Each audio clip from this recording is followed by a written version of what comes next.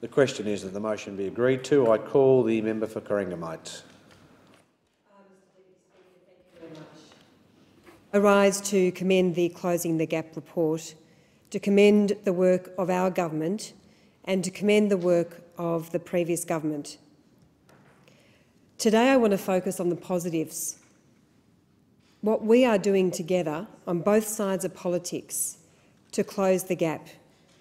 We've heard this morning, yes, there is some disagreement, but what we need to focus on, and what I'm going to focus on, is that we as a nation are embracing the very hard work that lies ahead in closing the gap.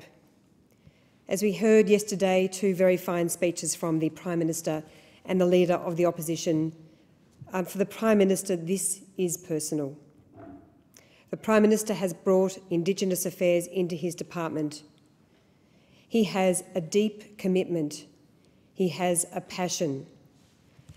He has appointed a Parliamentary Secretary in Alan Tudge, responsible for Indigenous affairs, working alongside Minister Scullion.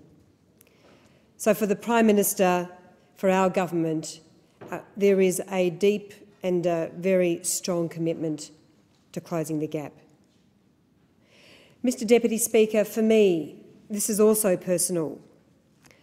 And I think for each of us, we've had our own journey embracing the many challenges and the way in which Indigenous Australia has been disenfranchised and damaged in the past.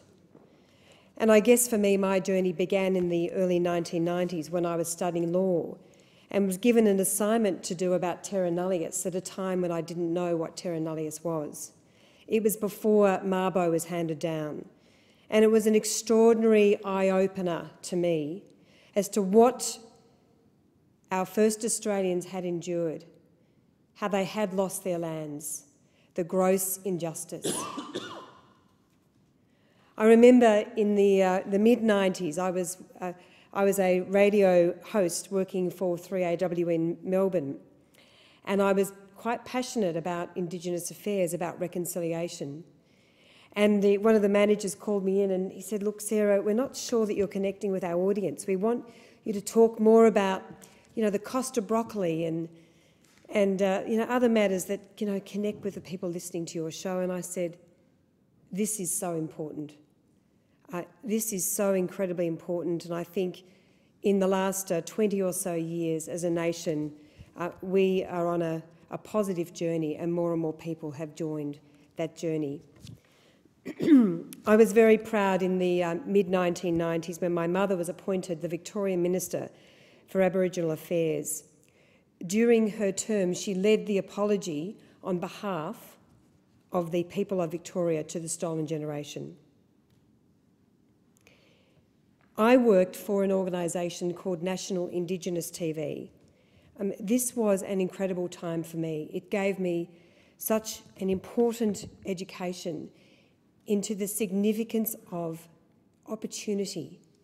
NITV was all about giving young Indigenous men and women the opportunity to do great things, to work, to tell their stories. During that time, and there was a particular day that I will never forget, and it was the day of the National Apology. It was a magnificent day, and it was a magnificent credit to the former Prime Minister Rudd.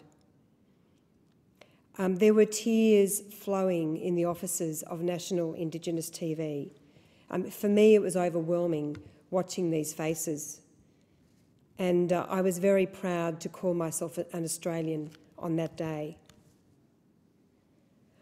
At the same time, when I travelled to Alice Springs as part of my work, it was distressing beyond belief to see 2- and 3-year-old children walking down the main street in the Mall in Alice Springs, following their mothers and their fathers who could barely walk because of the amount of alcohol they had consumed. There was a profound issue with neglect of the children, and I found it very, very difficult to look at and to watch. And I think as a nation we have made some very hard decisions about alcohol in Indigenous communities. I know the intervention has been very difficult for some Aboriginal and Torres Strait Islander people, but I strongly support the work of the previous government and this government in addressing what is a critically important issue for Aboriginal and Torres Strait Islander people. I am particularly proud of our commitment, and it is a bipartisan commitment, to recognise the first Australians in our Constitution.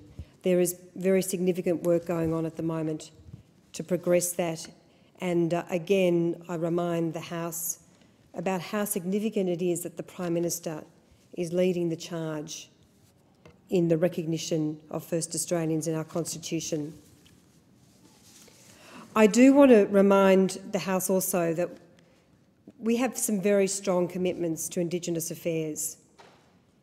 We are honouring our key election commitments, and they include moving the administration of more than 150 Indigenous programs and services from 8 different government departments into the Department of Prime Minister and Cabinet, establishing the Prime Minister's Indigenous Advisory Council, implementing the $28.4 million remote school attendance strategy, commissioning a review of Indigenous employment and training programs, providing $45 million to fast-track the implementation of a demand-driven vocational training and employment centres training model, providing $5 million to support the design of the Empowered Communities Initiative, and working to build support for a successful referendum to recognise the first Australians in our Constitution, as I have mentioned.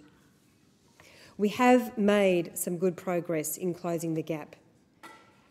Child mortality rates, access to early education. But of course we have a long way to go, particularly in areas such as in halving the employment gap within a decade, where there has been so far little progress.